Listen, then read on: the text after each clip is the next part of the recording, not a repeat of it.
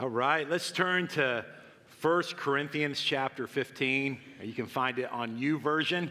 The title of today's teaching is Resurrection is Coming.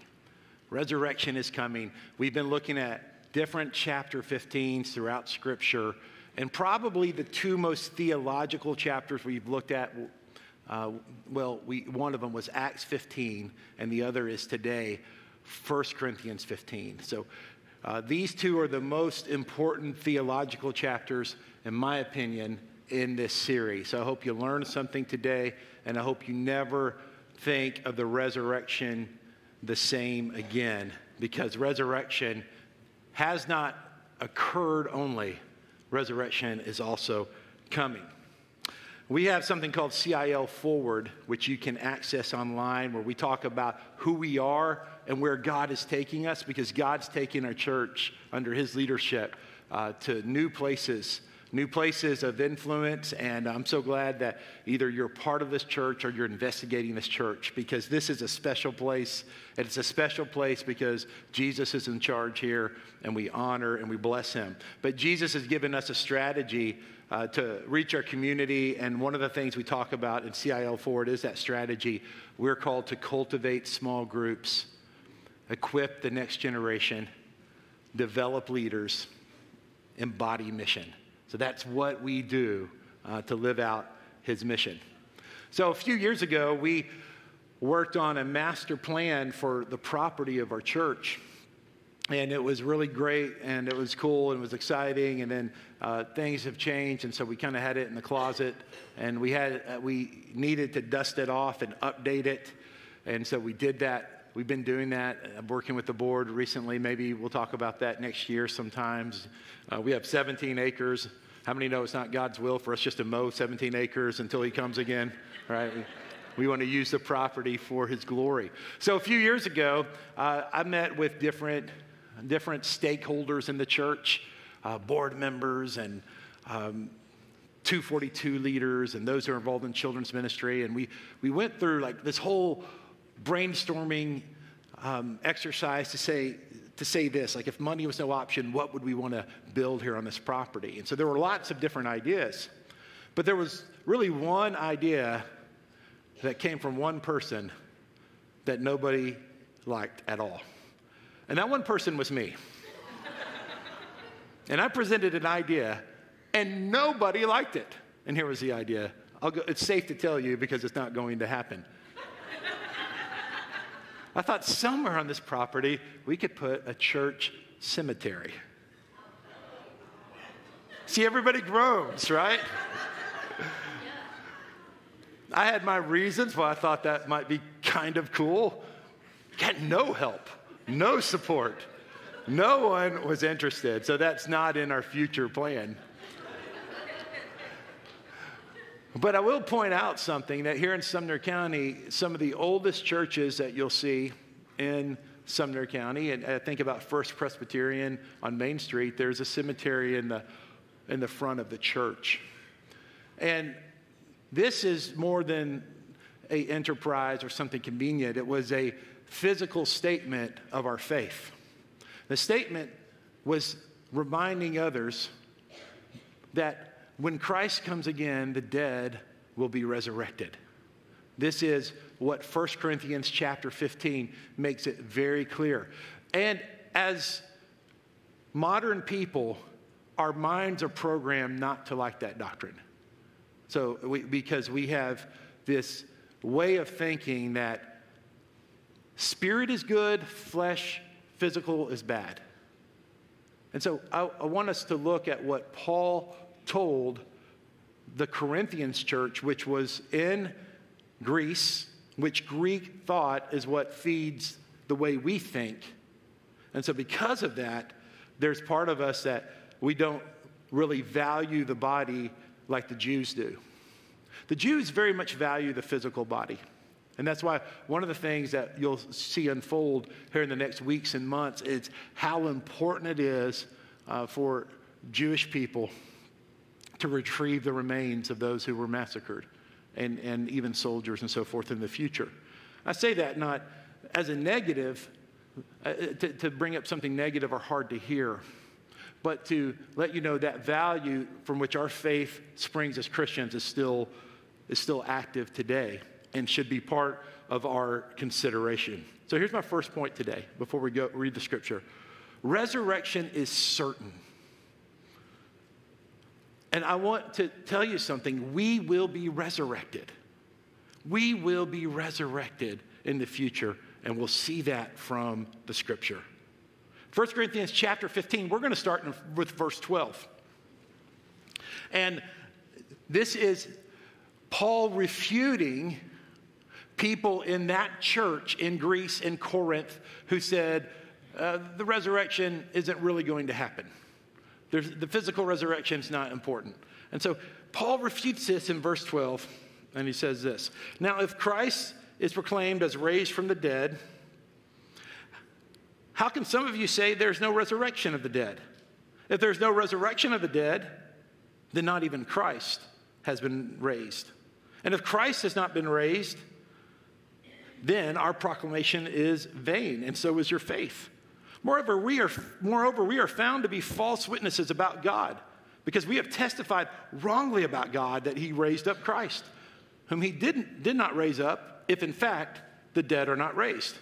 For if the dead are not raised, not even Christ has been raised. And if Christ has not been raised, your faith is worthless. You are still in your sins. Those then who have fallen asleep in Christ have also perished. If we have put our hope in Christ for this life only, we should be pitied more than anyone. And this is the word of the Lord. Thanks be to God. So resurrection is certain. Everything in Christianity is based off resurrection. The very first preachers who proclaimed Jesus was the Messiah used the fact that Jesus had been resurrected from the dead as proof. He wasn't like Isaiah. He wasn't like Jeremiah. He wasn't like a great rabbi or prophet. He was different. Why was Jesus different? Because Jesus had been resurrected. Paul said, you just read that if this fact is not true, then faith is not true. If Jesus has not been resurrected, then everything we do is false. So there's a couple of groups I want to talk about. There's a group called the Sadducees, and if you remember, Jesus would always talk to the Pharisees and Sadducees. The Pharisees, even though he talked more to them, were actually more conservative theologically. And the Pharisees actually believed in the physical resurrection of the dead. But the Sadducees did not. The Sadducees were Jewish, and they thought, well, resurrection may be spiritual resurrection, but not physical resurrection. And so we know that they were a smaller group, and then they eventually basically disappeared, the Sadducees. Then I've already mentioned to you Greek philosophers. So the church in Corinth, they're being influenced by what, for lack of a better term, I don't like to use the word liberal and conservative because it means so much different things to different people, but for lack of a better term, a theologically liberal Jewish group called the Sadducees. Also, they're being influenced by the predominant thought process by the Greeks that the physical body is bad and that the spirit needs to be liberated from the body. And so within this church, there was this thought, there's no resurrection. There's no resurrection of the dead. And Paul said, wait a second, hold on. If there's no resurrection, then Jesus wasn't resurrected, and then your faith is useless. So when I think about the resurrection, it's so important. I don't believe in the resurrection just out of obligation. It has to be something that God does in my heart. Because here's the question. If you do not believe in the bodily resurrection of Jesus, can you still be a Christian? According to this passage today, no. That's part of being a Christian. When we take communion later on today, we are taking the symbol and the bread and the cup and the presents, and we are people of resurrection. We're people that remember the cross and celebrate the cross because there is a resurrection. So much is on the line. So Now we're at the most basic level of why we need to believe in the resurrection. Well, out of obligation, because I want to be a Christian. Okay, so that's that, right?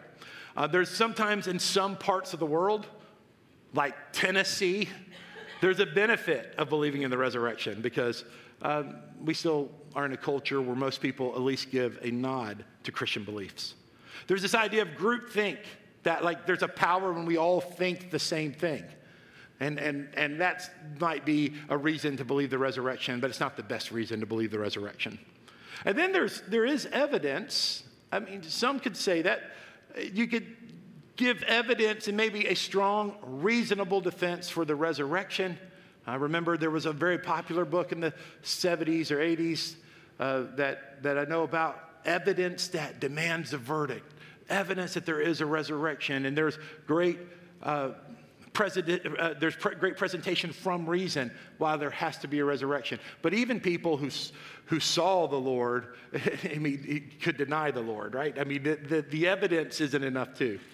So my favorite quote, it came from an Austrian philosopher that I can't really tell you much about, but I came across this quote, and it's so amazing. It's this: it is love that believes the resurrection. It's not important who said it. It's important that I'm saying it now. It is love that believes the resurrection. Okay? And I think about this every Easter. The love that we receive from the Lord.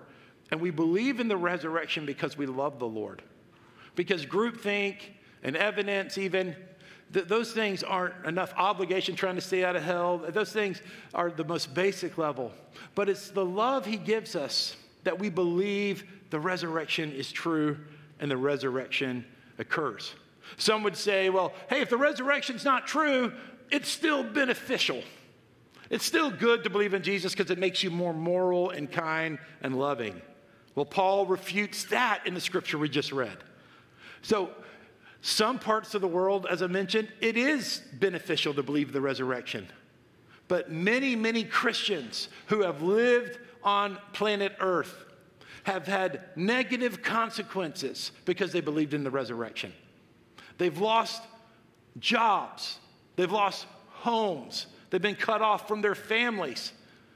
I know that we can easily find benefit in the context that we live, but we must remember that many, many Christians who have lived in this world have not believed, who have believed in the resurrection, have suffered for that. And that is why verse 19, if we could put that back up, Paul makes this argument. If we have put our hope in Christ for this life only, we should be pitied more than anyone. This pushes back against the belief, well, let's believe the resurrection as a mythical story just to make us more moral and kind and to give order to society. Well, Paul's writing to people who in the future would have maybe lost loved ones, lost careers, lost family inherited property. And he's saying, hey, if it's only for this life that you've lost all that stuff, you're to be pitied. This is consequential. The resurrection, believing in that costs us something. And that's why we believe the resurrection out of love. Here's my second point today. Resurrection is coming.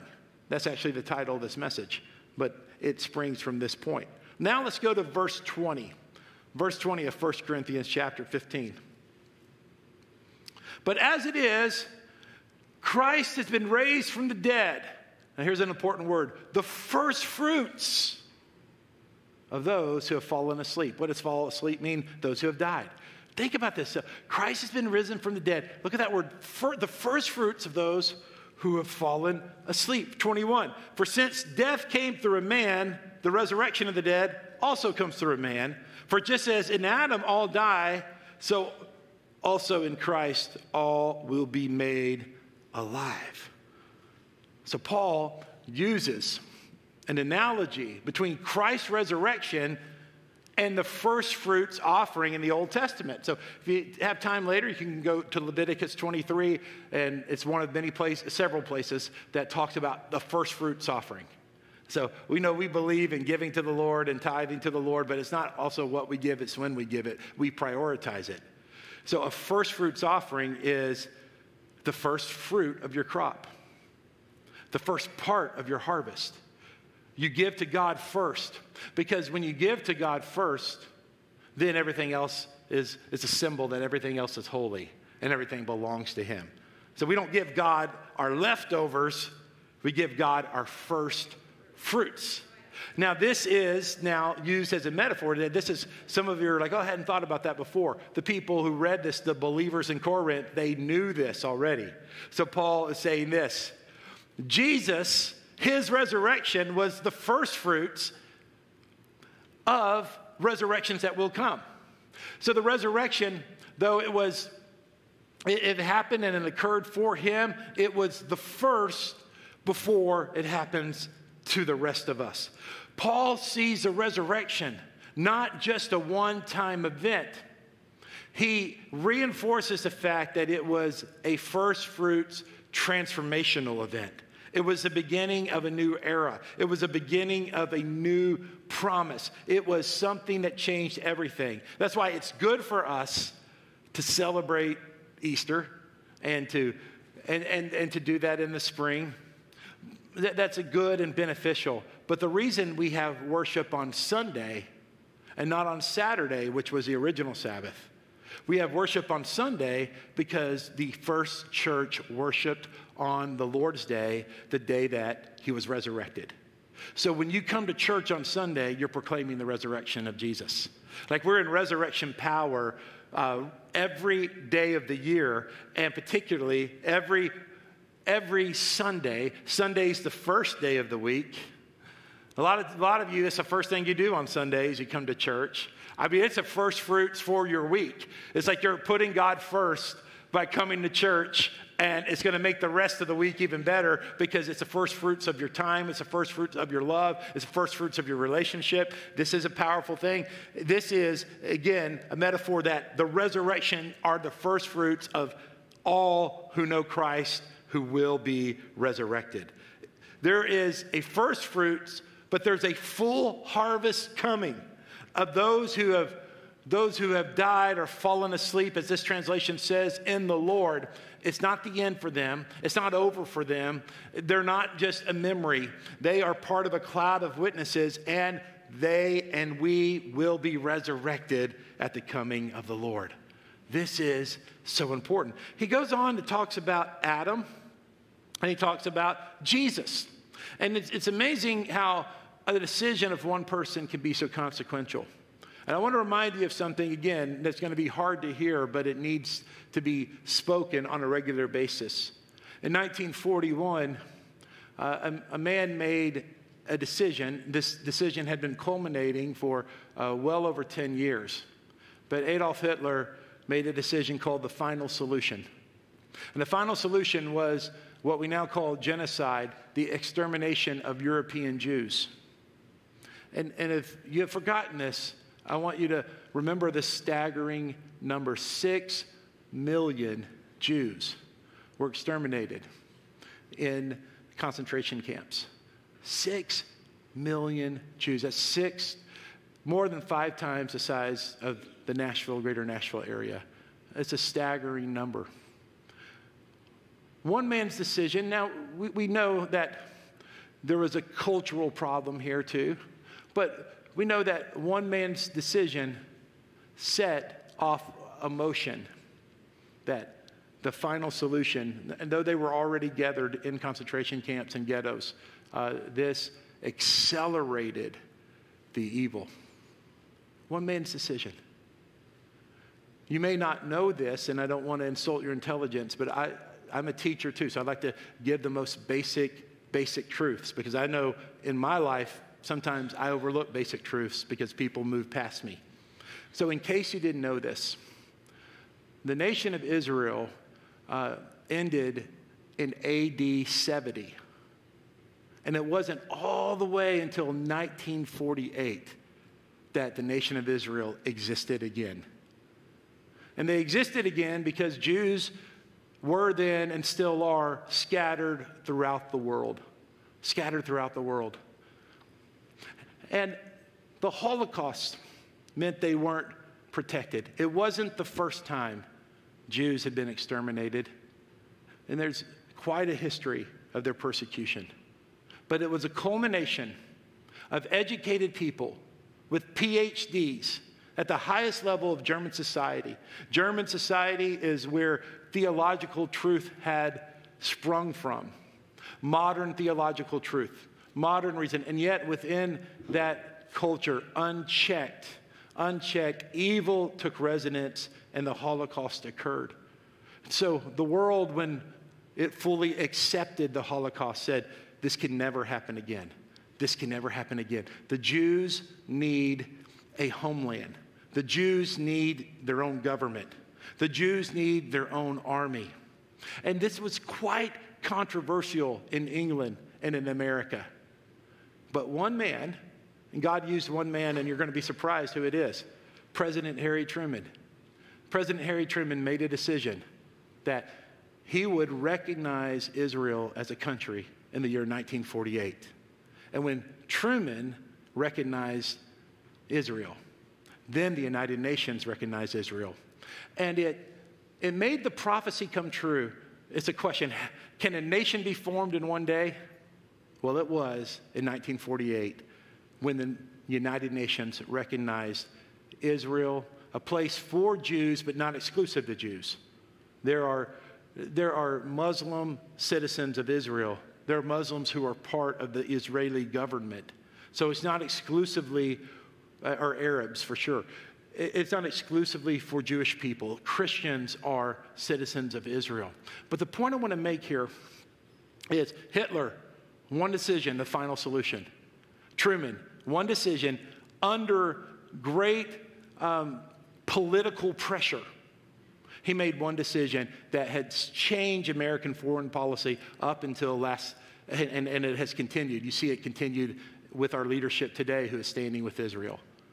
And so this is the power of one decision. This is the power of, in leadership, making one decision. Now, I take this back to what the scripture was saying. Let's go back to verse 21. For since death came through a man, that's Adam. And Adam, his choice brought sin into the world. The resurrection of the dead also comes through a man. For just as in Adam all die, so in Christ all will be made alive. This is why the resurrection is everything, because the resurrection reverses the curse of sin. The resurrection reverses the consequence of original sin. The resurrection changes what that media person I mentioned earlier called depravity.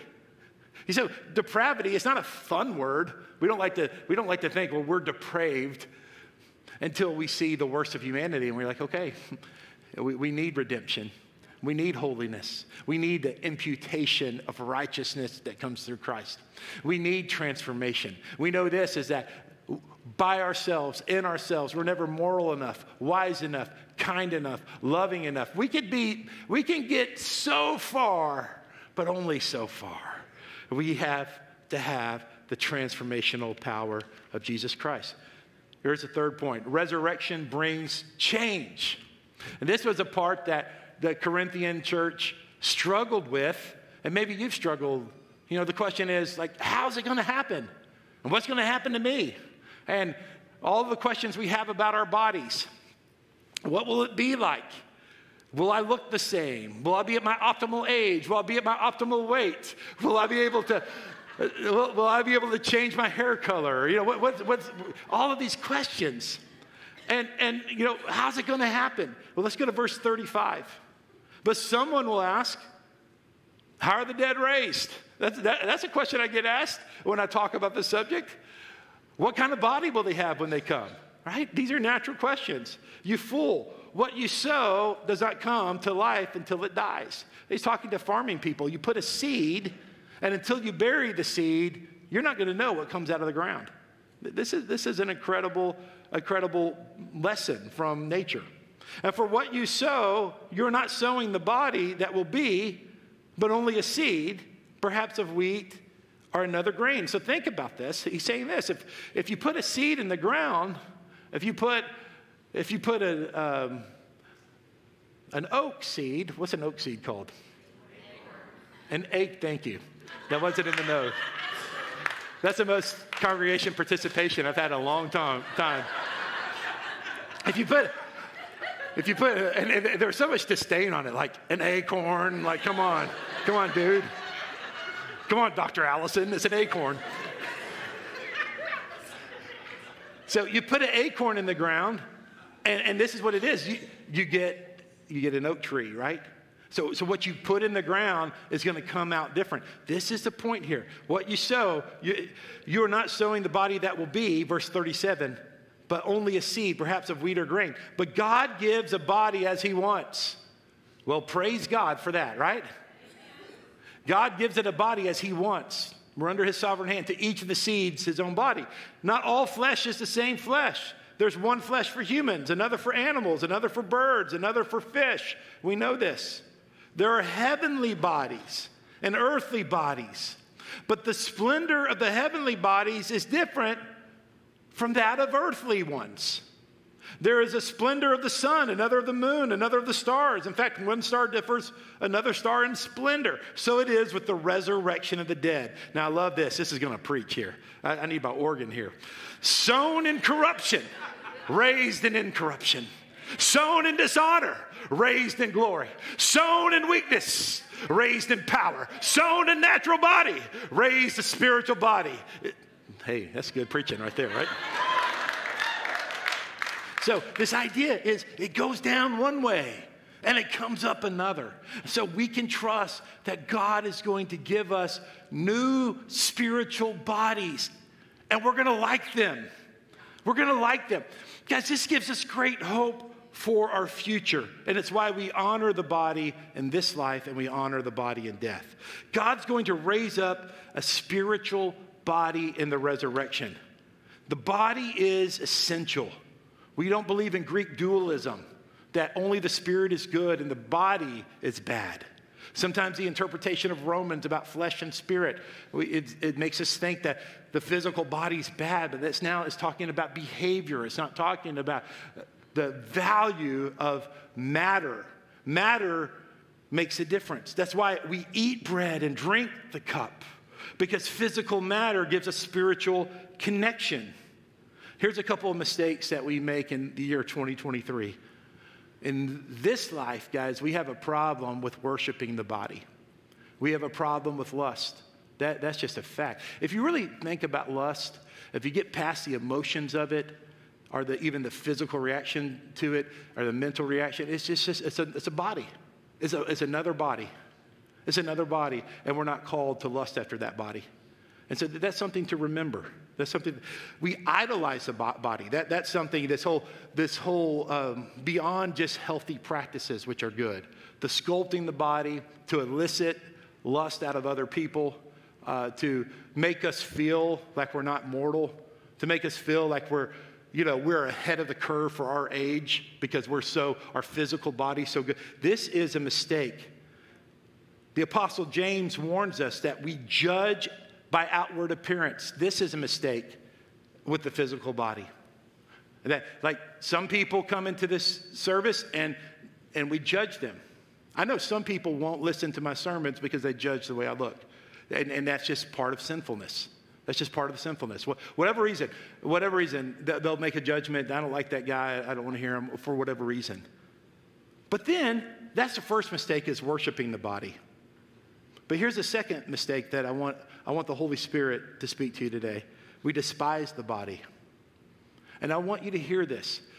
I'm not speaking as a counselor. We have wonderful professional counselors in this room watching this, and I believe in professional counseling. So now I'm speaking just pastorally. Okay, so I know there's complications to this, but from a pastoral standpoint, self-harm is not God's will. It is damaging his temple. So we should not participate in self-harm of our body. It is an outflow. It's an outflow of deception. It's an outflow of the enemy's plan for our life. a distorted self-image where we are always looking at ourselves and degrading ourselves. Some of us despise our bodies, and that's not God's will. Some of us despise our appearance, and we are in the trap of the enemy. We need to stop comparing our bodies to someone else's bodies, whether it be our hair, our eyes, our figure, whether it be a scar that we don't like, whether it be a gray in our beard that we don't want. Whatever it is, we despise them, and that's not God's will. And then, of course, unhealthy practices.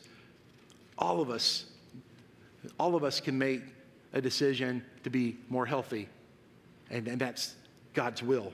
Not to worship the body, but to have more healthy practice. Our resurrected bodies will be different, just as a seed you put in the ground. The harvest looks different.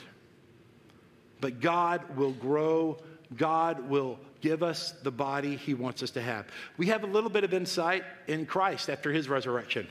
After Christ's resurrection, he had a physicalness about him. He was able to eat. He cooked and distributed food. People touched him in his resurrection body. But yet, he was able to vanish immediately. He was able to go through locked doors without physical restrictions. He was able to appear suddenly. That may give us some insight into the type of bodies we will have in the future.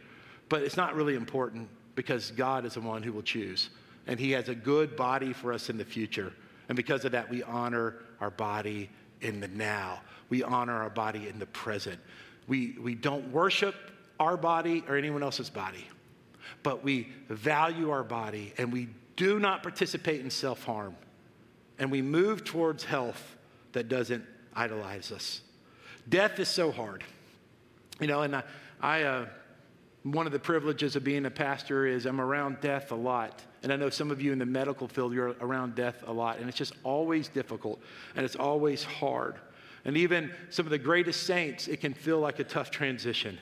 But through Jesus, and because of the resurrection, think about this, because of the resurrection that's coming, death is not final.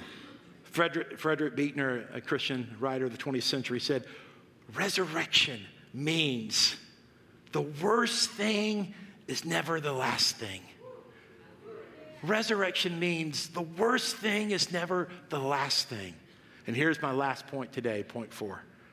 Resurrection swallows death. The resurrection that has happened and the resurrection is coming. I want to say this. If you're in this room, if you're watching online, have you ever been scared that you're not going to make it to heaven? Listen, I want you to hear this truth today. God, who loves you, wants you in heaven. He wants you in heaven. He doesn't want you to miss it. He wants you to make it.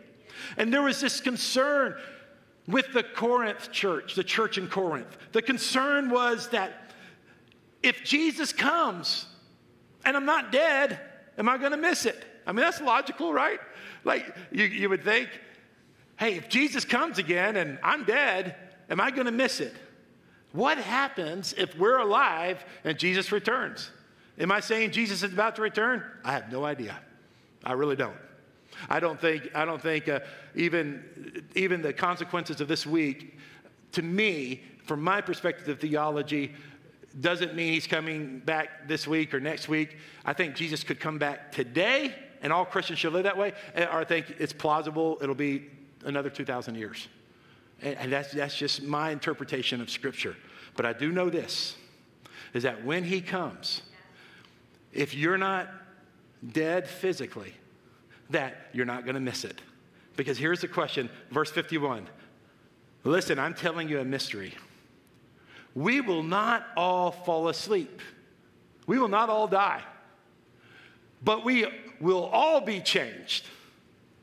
In a moment, in the twinkling of an eye, at the last trumpet, for the trumpet will sound, and the dead will be raised incorruptible. That's the resurrection that's coming. And then look, we will be changed. For this corruptible body must be clothed with incorruptibility. And this mortal body must be clothed with immortality. When this corruptible body is clothed with incorruptibility, then the saying that is written will take place. Death has been swallowed up in victory. Where death is your victory? Where death is your sting? The sting of death is sin, and the power of sin is the law. But thanks be to God who gives us victory through our Lord Jesus Christ. Jesus swallows up death. Jesus swallows up Hades. Jesus swallows up the grave. We don't have to fear, because those who have gone before us, who are no longer physically with us, they're going to be resurrected with new bodies. And those of us who are still here, we're going to be changed. It's going to happen in an instant. It's going to happen in a moment. That which is corruptible, our physical ailments, our habits we can't break, our spiritual questions, we will be changed. And in a moment, all of those things that are corruptible will become incorruptible. This is the promise that the Lord gives us. My brothers and sisters, there is a resurrection coming. Paul assured the Corinthians, the believers there, that they weren't going to miss it. And by the word of the Lord, I tell you today, you're not going to miss it. You've got a better body coming. It's not going to be corruptible. It's not going to let you down. It's not going to fail you. It's not going to house disease. It's not going to even house sin. It's incorruptible. Not because you're good, not because you're moral, not because you're enlightened, not because you've reached a new level. It's because the one who is in you is greater than the one that's in the world. Jesus is transforming you by his power and by his righteousness and by who he is. I want to invite Josh to join me up here, and Pastor Jacob, you can join me too. Here is the gospel of Jesus. Jesus took the sin of the world upon himself. Jesus conquered death, Hades, and the grave through his resurrection. And all who believe in Jesus has eternal life. Listen to me. Listen to me. Because Jesus was resurrected, you will be resurrected. Your future will keep getting better and better and better. Resurrection is coming. Thanks be to God. So maybe it is most fitting for me to say this to you. He is risen. Amen. Amen. I love that Pastor Aaron was sharing the story. The first moments that the disciples, again, were afraid, anxious, in a run. That Jesus just pops up in the room that they were in. What's important about this story is that, yes, it is a resurrected body. But there was this guy named Thomas who said, if I don't come and touch him, I'm not going to believe. But Thomas came and saw this Jesus. And Jesus said, come and look at my scar. Come and see. Now, if you did not know this, only moments, days earlier, Jesus was pierced. And what came out of that scar was water and blood. The church would recognize this as a symbolism of the sacraments, both baptism and communion. So that when Thomas came up to this resurrected body Jesus, he was coming to the God that says, yes, come to me. Come to me. So that every time that we celebrate baptisms and every time that we celebrate through communion, we receive that very same message. Come to me. Come alive, church. Come alive. You got scars? Come and see mine. Come to this table and hear the whisper of a God who says, come alive. And what I love about this story is that when he introduces Thomas and Thomas comes to him and he shows his scars, it's an invitation to the new life that Jesus was introducing through his resurrection. So every time we come to the table, we are a part of a society of resurrection. A society where all people who come to this table hear the whisper, I want you. Come alive. So if you are a communion server, can you go ahead and make your place this morning? We'll be taking communion through what we call intinction, where we dip the bread into the cup. I want to encourage you in this, that as you come up to the table, would you be still enough to hear his voice as the body is broken and as you dip that body into the cup? Would you be still enough to hear the whisper, I want you, come alive? Will you stand with me as we pray this congregational prayer together? Let's pray this prayer together. Father Almighty, maker of heaven and earth, set up your kingdom in our midst. Lord Jesus Christ, Son of the living God, have mercy on me, a sinner. Holy Spirit, breath of the living God, renew me and all of the world. The table is open. We have prayer partners up at the front. Come, you are wanted.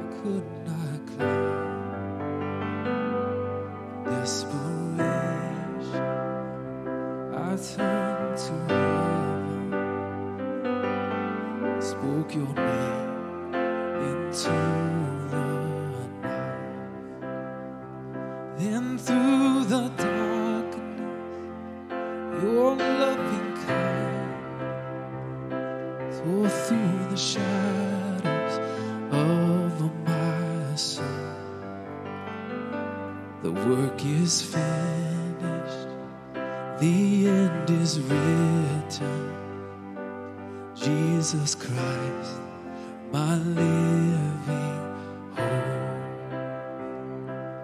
Hallelujah, praise the one who set me free. Hallelujah, death has lost its grip on me. You have broken every chain.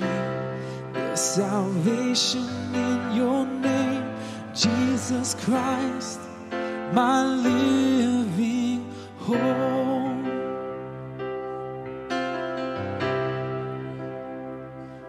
Then came the morning that sealed the promise.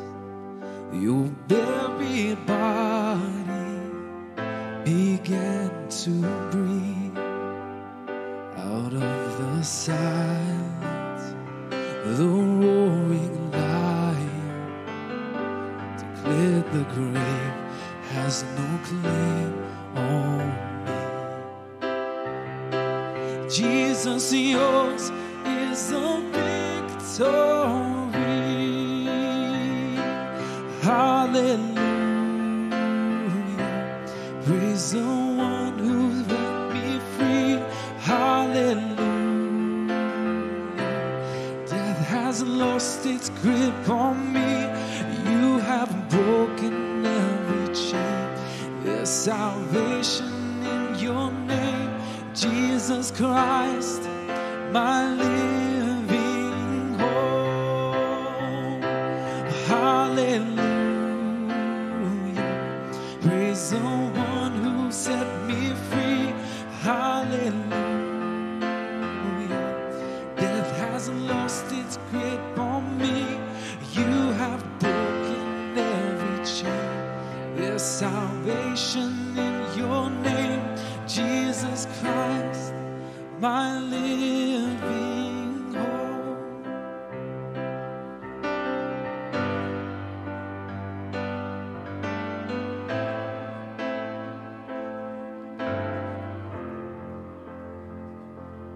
Hallelujah, praise the one who set me free. Hallelujah, death has lost its grip on me. You have broken every chain. There's salvation in your name, Jesus Christ, my living hope.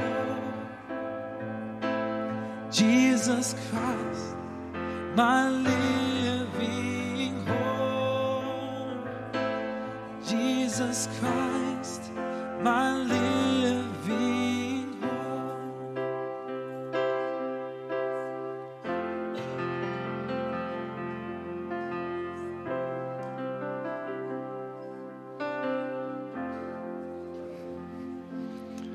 Amen.